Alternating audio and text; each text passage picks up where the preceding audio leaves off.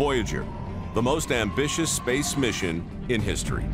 The Voyager missions have ventured far beyond where other probes have explored.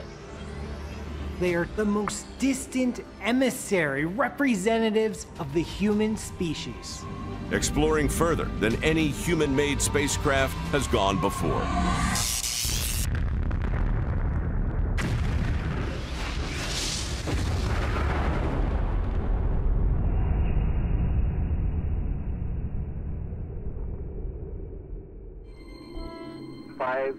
August 20th, 1977. 2, 1. We have ignition and we have liftoff. The mission begins when Voyager 2 blasts off, followed 2 weeks later by its twin, Voyager 1, which will take a shorter and faster route.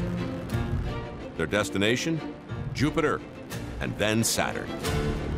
When the time comes that mission is actually ready to go to the launch pad, it's a funny mixture of joy and bittersweet loss. They become like your children. And that launch is like the birth of a baby. I was standing there watching it climb up into the sky, and we were cheering, we were so happy. Voyager was on its way. September 1977. Before heading out to the planets, Voyager 1 captures an image to see if everything is working. That was the first time you could actually see our home and the moon together in the same frame. It was fantastic. What a great first picture for Voyager. But Voyager 1 doesn't stick around. It's on a tight schedule. Though funded to just explore the two gas giants, mission planners have a much bigger journey in mind: to send the Voyager spacecraft on a grand tour of the solar system to the outermost planets, Uranus and Neptune, worlds that have never been explored. Both Voyagers reveal an unbelievably dynamic world. Scientists were able to take a sequence of images of Jupiter that they could put together like a flip book to get a sense of motion, and it was just astounding. Now we can see things moving within the atmosphere of Jupiter in a way that we had no sense of before. Together, the spacecraft take over 33,000 images of the gas giant. These pictures reshape our understanding of Jupiter, especially its largest moons. Of all the moons around Jupiter, and there are a lot, Io was the one that shocked everybody. We got back this very unusual picture. We saw this bright feature on the dark limb of Io, and we wondered, what could it be? At first they thought that arc might be another moon behind Io, but the geometry was wrong. There were no moons there. Well, they figured out that these were volcanic plumes. This is the first time we'd ever seen another volcanically active world anywhere in the solar system, right? It really transformed our ideas, our concept of what a moon could be. At Jupiter, the Voyagers discover 3 new moons and a ring system invisible from Earth. Not to be outdone, the planet itself has a few surprises. The probes turn to the gas giant's most famous feature, the Great Red Spot. Jupiter's red spot is a feature that has existed in its atmosphere since we began looking at Jupiter. It's incredible. What it turns out to be is a storm that has lasted centuries. The Voyagers reveal a maelstrom of gas, swirling counterclockwise between 2 bands of high-speed winds. The red spot has been kept in a single place because it's sort of sandwiched between these 2 bands of atmosphere. Like a whirlpool, an eddy, and 2 currents that are moving next to each other. That may have helped promote its stability over all these centuries.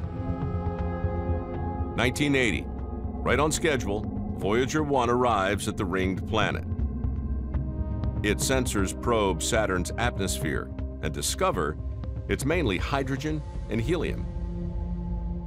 Saturn has nearly 100 times the mass of the Earth, but it has so much more volume that when you look at its density, it's actually less dense than water.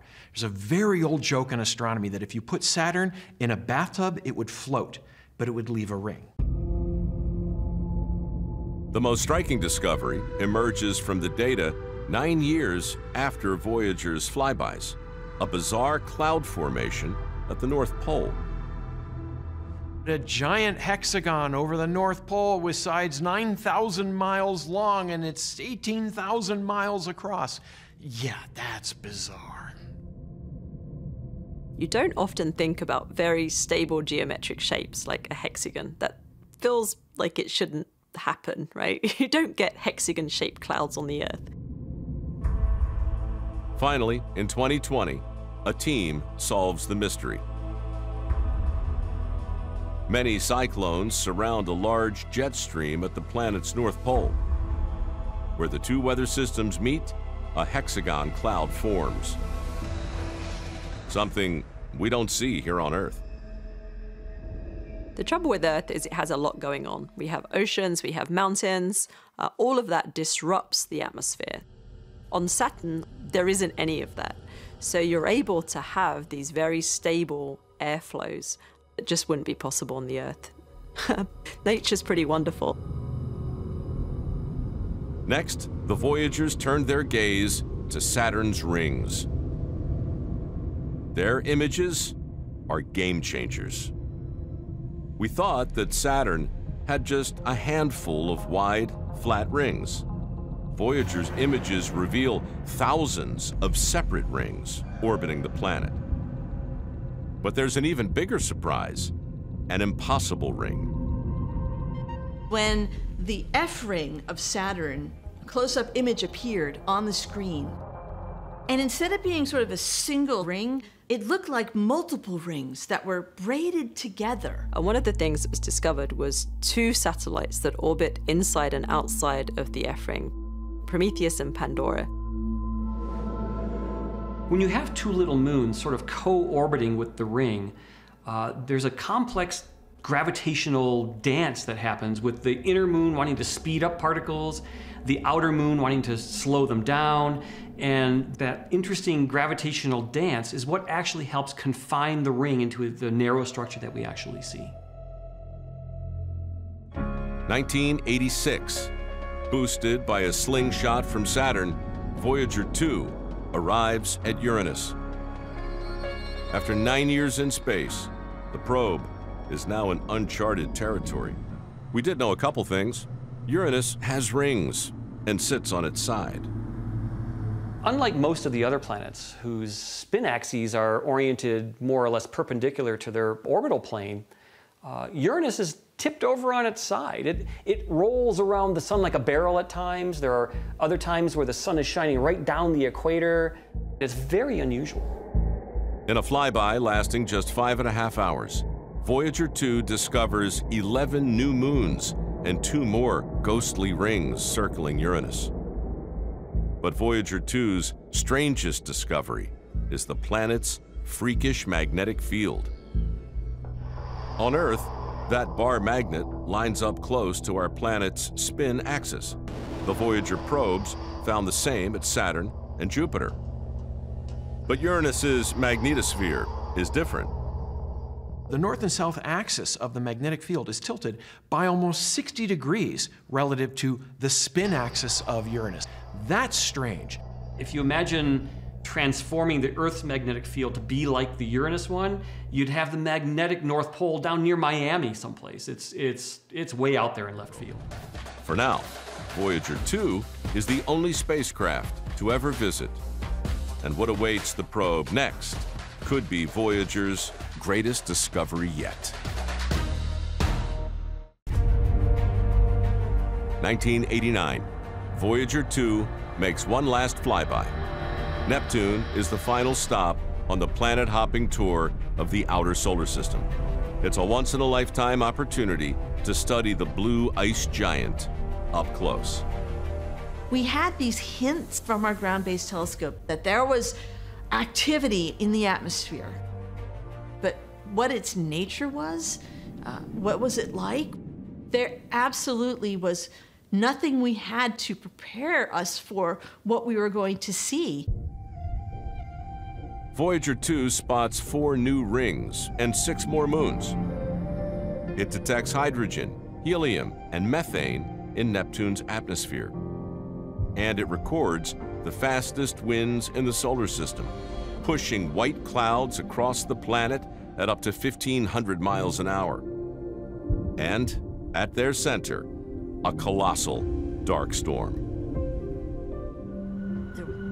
While Voyager 2 leaves the planets behind, its twin, Voyager 1, heads to the edge of the solar system. But not before taking one last snapshot of home, a family portrait. This idea by Carl Sagan to take this family portrait is just magnificent, and the scientific need for it may have been limited, but the appeal to our sense of beauty, staggering. This family portrait is a series of 60 images put together into a mosaic, and in it you can see the sun and 6 planets: Venus, Earth, Jupiter, Saturn, Uranus, and Neptune. As we were studying the images, we noticed along one of these sunbeams, there was the Earth, that pale blue dot, which contains every single person. We realized just how tiny our planet is and how very special. February 1990. The cameras power down for the last time. But this mission isn't over. The Voyager probes are about to reach the edge of the solar system, a region no spacecraft has been to before. In 2012, the probe becomes humankind's first object to leave the solar system, followed in 2018 by Voyager 2. It's been 50 years since the first satellites poked their way out of the Earth's atmosphere. And now both Voyager spacecraft have poked their heads out of the sun's atmosphere, are outside the solar system and exploring the galaxy. The Voyagers cross the final frontier and sail the ocean between the stars. They don't see their first discovery, they hear it. This is the sound of interstellar space. Poetically, I kind of like to think of it as the song the galaxy is singing, welcoming Voyager to interstellar space. Some of these sounds may even come from distant supernovas. Think about that, a star dying tens of thousands of light years away. And here's an echo of it here. The sounds of deep space tell us more about our part of the galaxy. Built to last 5 years, Voyager 1 and 2 are now more than 40 years old. Only one final mission remains, perhaps the most important mission, to let the rest of the galaxy know we're here.